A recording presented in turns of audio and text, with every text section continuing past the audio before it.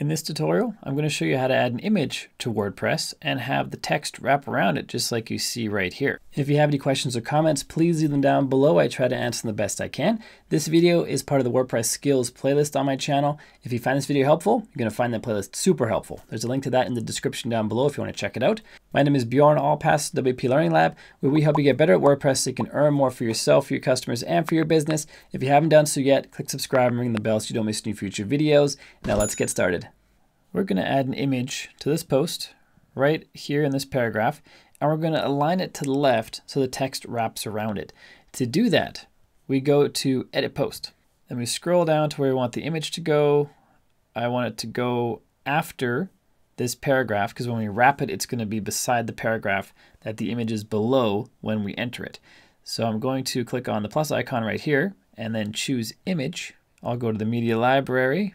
I will pick an image like this water bottle, then click on Select. I'm going to add a little caption as well.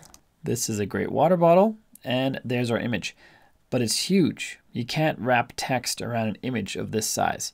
Luckily, there's a simple way to reduce the size. If you click on the image, make sure it's selected. Under block on the right-hand side, we see image, which means the image is selected. That's what we want. If we scroll down, we can reduce the width from 100% to 75 to 50 to 25. I think this is a good width in this case to make sure we have enough space to make sure it's small enough for the text to wrap around it. So now that the image size is reduced, we can choose our wrapping using this option right here. Choose any one of these and we're going to see a change in our text. So let's choose left align and boom, our text is left aligned. And I was wrong. It takes the paragraph from below the image and wraps it. So if you want to move the image to a different location, just press the up and it's going to wrap itself around the text block right above the one you're on. And you can move it back down, move it from text block to text block. I like to use this one because there's some text below the image as well. It doesn't look so weird because this one just has one little line off in the middle of nowhere by itself. Doesn't look good. So you want to put the image in a spot where you have enough text to wrap around and it looks good. And you can also float the image or move the image to the center, which means no wrapping. You can move it to the right, which means the text wraps the other way. You can have it wide width and full width. And choosing those full width options changes our sizing options back to what they were. So choose left align again, and then go back to 25.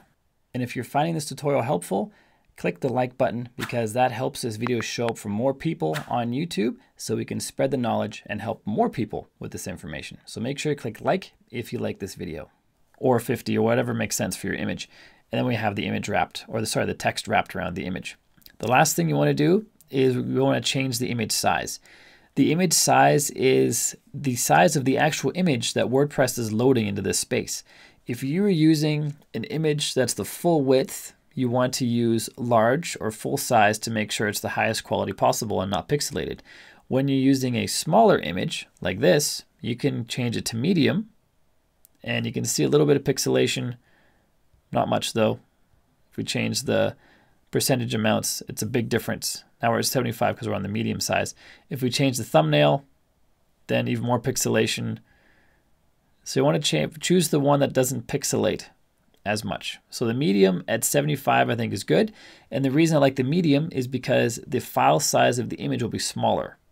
And so it will load faster when someone comes to your website. That's just something to consider when you're adding images.